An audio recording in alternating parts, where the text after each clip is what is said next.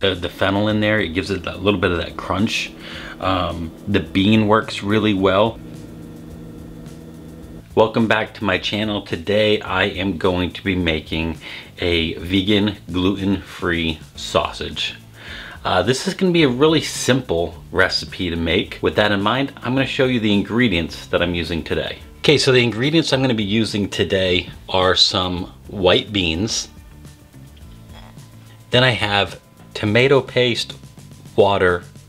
I have some soy sauce or tamari sauce, whichever one you have, whichever one you want to use.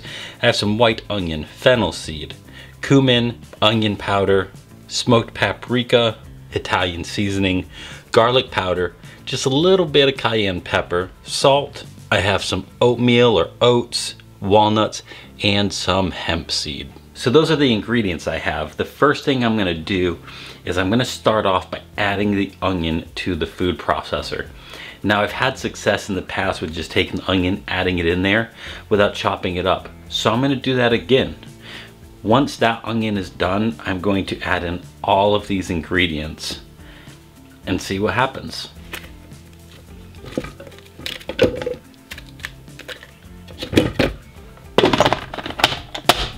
All right, so the onion is chopped up. If I'm not quite satisfied with the onion, I can always, take out some of the large pieces, because there are a few large pieces in here. However, I'm not gonna be concerned about it. I'm gonna add in the rest of the ingredients and mix it up.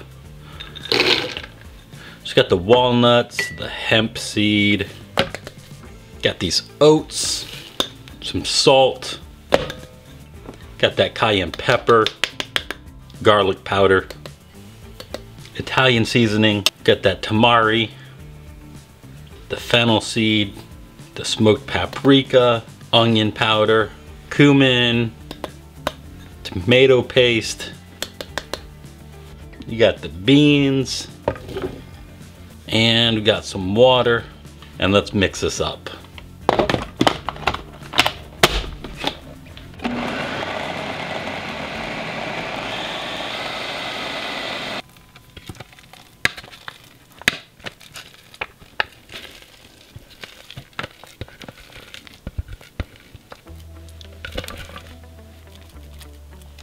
So we have our ground sausage here, and it's looking pretty good.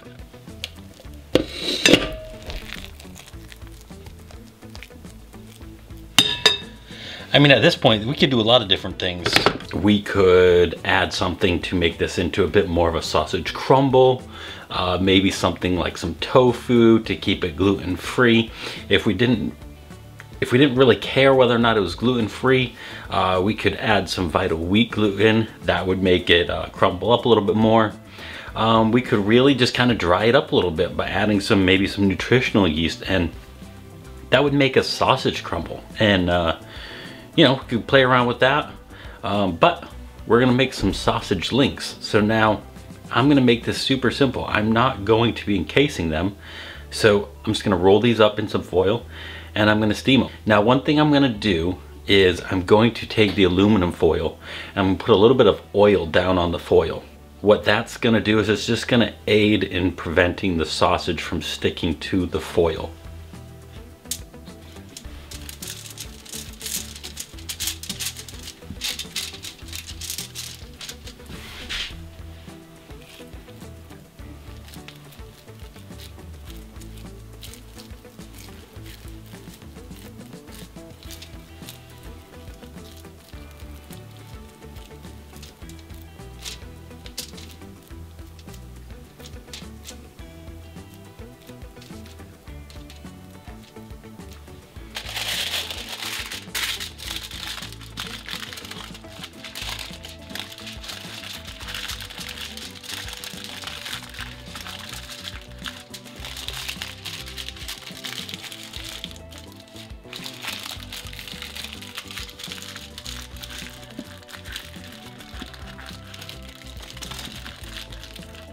here we have our first sausage link. My first call out when it comes to making these sausage links is when you're about to use the mixture, if you find that it's too soft, you can't really work it, you can't really shape the mixture, you can always add a little bit more of the oats. That's gonna make it formulate up a little bit more. It's gonna soak up some of those wet ingredients and make it so you can shape the sausage. The other thing is that when I added it to the aluminum foil, I made sure that I pressed the foil pretty tightly, because I want to make sure that I keep the sausage in its shape and it doesn't move around much, so that way it just cooks and incorporates well together. So I'm going to go ahead and make some more of these sausage links, and then I'm going to start steaming them up.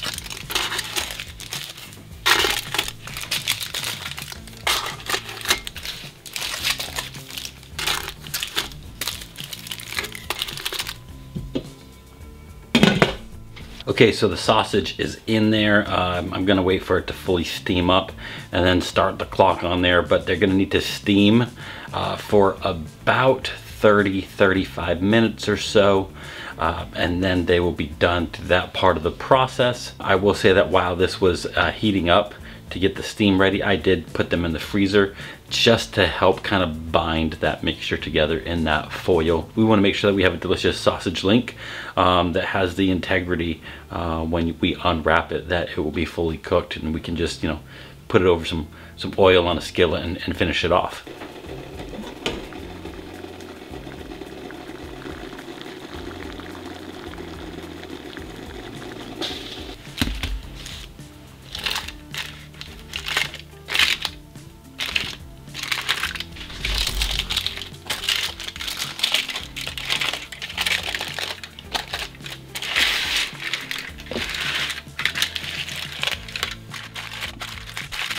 All right, and so there you go. You can see the sausage links.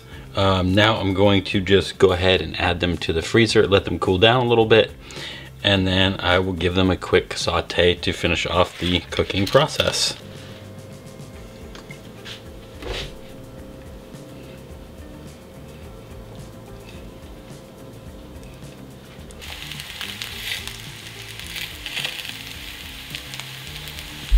So basically, these sausages steamed up, I removed them from the foil, and I started to heat up a skillet, and I added the sausage to the freezer to cool.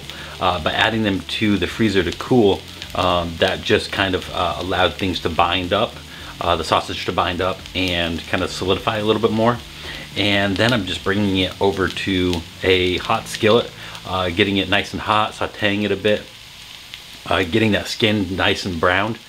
Because realistically, when you go to the store and you buy some sausage, you already have the meat elements and everything combined.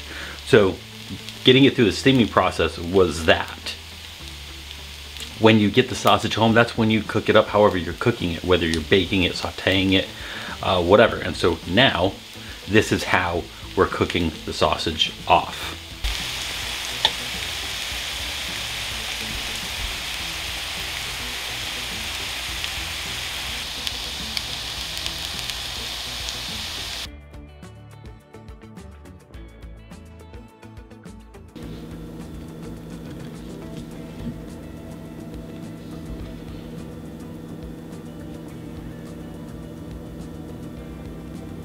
So the sausage is finished.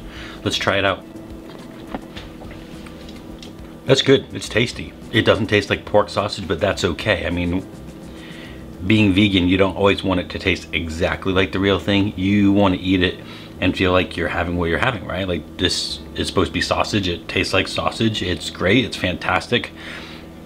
This is like a great breakfast sausage. You know, I can wake up in the morning, I can have this with some toast, some beans, some eggs, and of course when I say eggs, I mean vegan egg or some tofu eggs. Either way, this is fantastic. I could put it in, you know, I could even put this in like a burrito or something like that. This is great. I definitely like this. I will definitely make this again, especially for it being gluten-free. That's the added bonus and benefit to this. I would say the texture is a little bit off from being a real meat sausage, but I'm okay with that. I think that the other ingredients are great. The fennel in there, it gives it a little bit of that crunch. The bean works really well, not only holding it together, but just adding in flavor. So I think the elements all in all are good. And you can see that it did firm up enough, and so that it really worked out.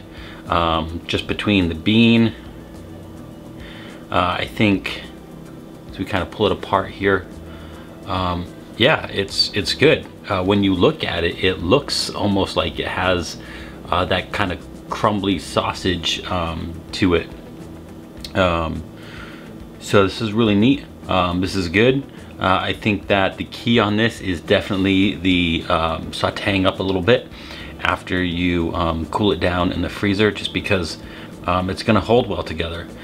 So lots of great flavor here. Definitely recommend this for all of you, and I'm going to be making some more great recipes because I'm your friend with food benefits, and I'll see you again real soon.